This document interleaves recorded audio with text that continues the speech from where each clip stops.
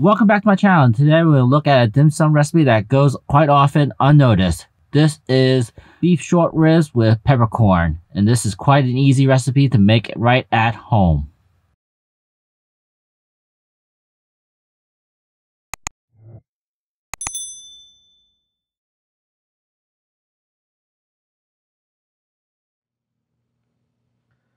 Alright, for this recipe you need about a pound of beef short ribs. Typically in a dim sum restaurant, when you serve this, they cut it usually longitudinally along the rib in 1/4 inch thickness.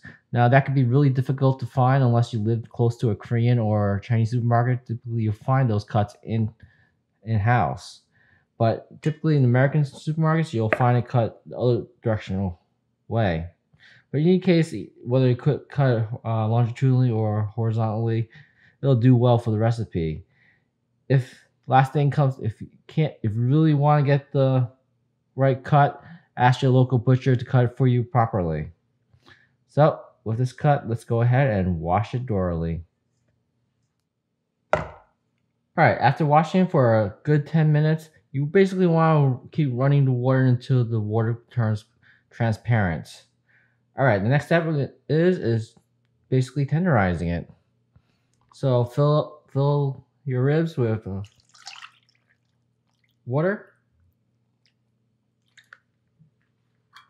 and add maybe 2 teaspoons of sodium carbonate.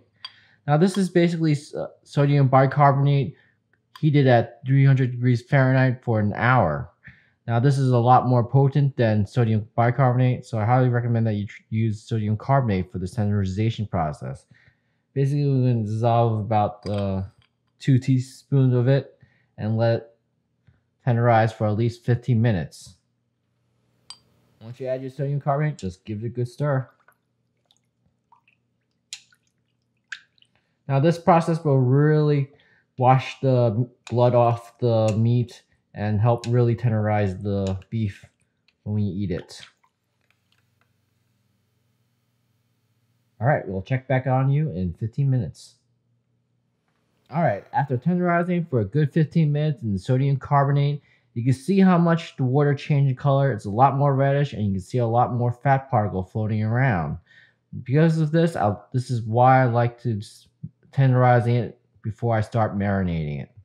So let's go ahead and go over the sink and wash off all this sodium carbonate and pat it dry.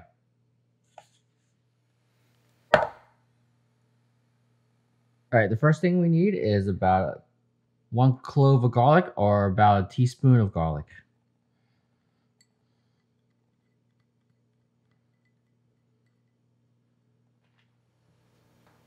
Half teaspoon of salt.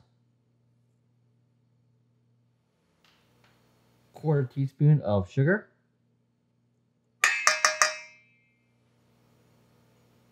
Tablespoon of Shaoxing wine.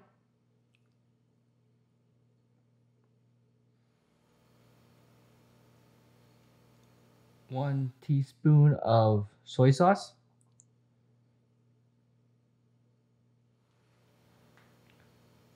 1 teaspoon of oyster sauce.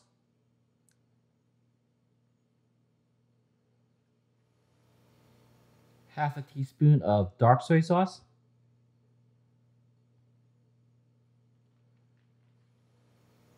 1/2 teaspoon of sesame oil.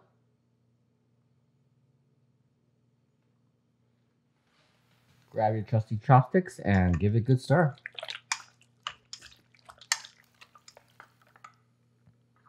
Also, for this, we also need about 1/2 cup to a cup of onions, finely diced, as thin as possible.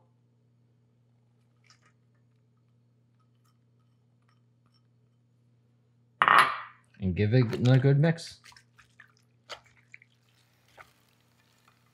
Alright, we can let this sit in the fridge overnight and let it marinate and we'll check back on you in the morning. Alright, it's the next morning and our beef's been marinating overnight, so let's add the final ingredients and finish this up. For this, we need about 2 teaspoons of cornstarch,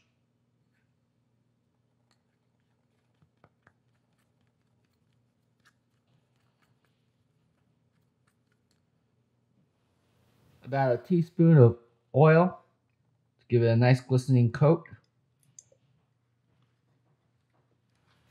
And probably a tablespoon of freshly cracked peppercorn.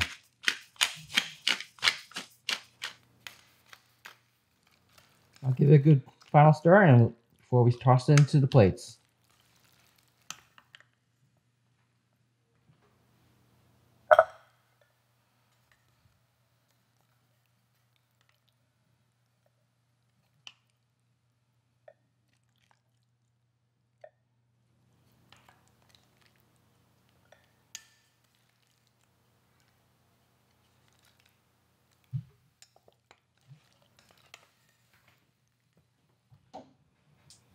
At this point, you could also top it with additional peppercorn.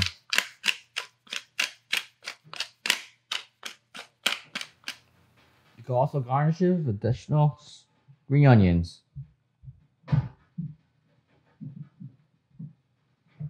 Alright, let's go ahead and steam this up. Alright, with our steamer ready, let's put in our beef.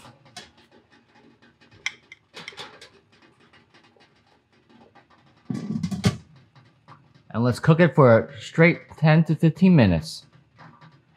Alright, after cooking for 15 minutes, let's take a look. Wow.